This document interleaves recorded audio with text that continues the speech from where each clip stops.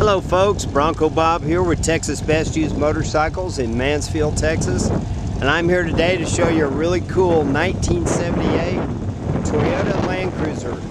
This Land Cruiser's got some special features, but it's really very original. Starting with the engine, it's got 138,000 miles. It's got power disc brakes on the front, which is one of the benefits of getting a 78 model.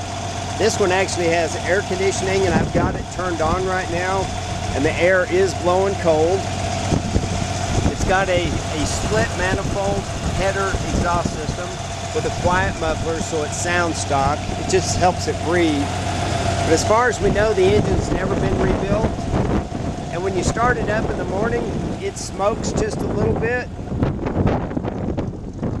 Right now you can't see any smoke coming out of the tailpipe, but when you shift gears you can kind of see a little bit of blue smoke, which could be the valve guides getting weak, or maybe the rings. But overall, she's a good driving little Land Cruiser. I've got receipts for the complete brake job that was done front and rear.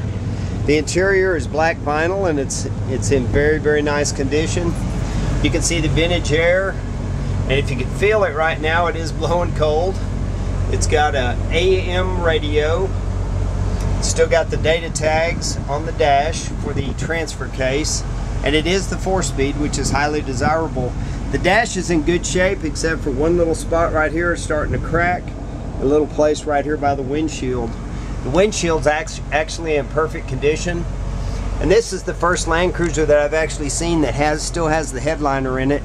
It's not all the way attached, but underneath the headliner is a fiberglass shell, and that's how they came from the factory. So it needs a little headliner work. It's got the jump seats in the back.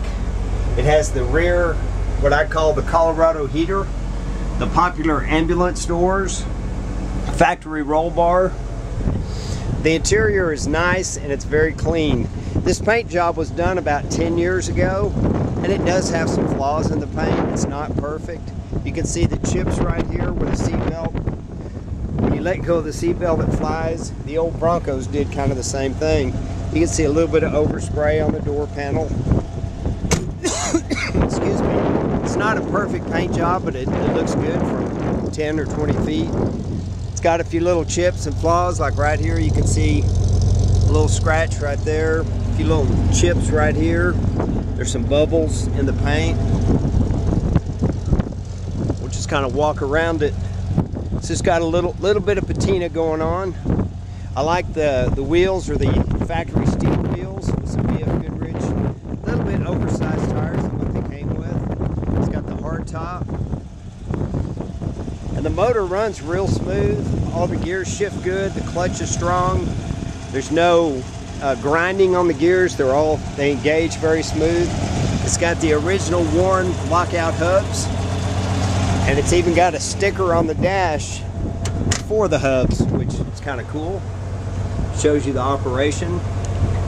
It's idling right now. It has good oil pressure. The engine runs very cool. You can see the temperature. I've had it running for about 30 minutes. The battery is charging. It shows 33,000 miles, so it's got excuse me, 133,000 miles. You can see some chips right here on the door sill where you get in and out, which is pretty normal. It's kind of windy out here today, so I hope this video comes out okay. Up front you got the Era Correct Warn 8274. And by today's standards, these winches are very reliable. They're very fast. That winch, brand new, is about $2,000. It's got a nice roller fair lead. It's correctly mounted down in the powder-coated bumper. Excuse me. I'm going to take another video of driving it. But there you have it. If you don't mind a few little rock chips, a few little scratches. You can see where the paint's kind of chipping off in a few places. Little chips here and there. Like I say, it's certainly not perfect, but it's very, very nice. It really drives excellent. I'm very impressed with the ride and drive. But thanks for looking. Thanks for your time. This is Bronco Bob. Wishing you a happy trip.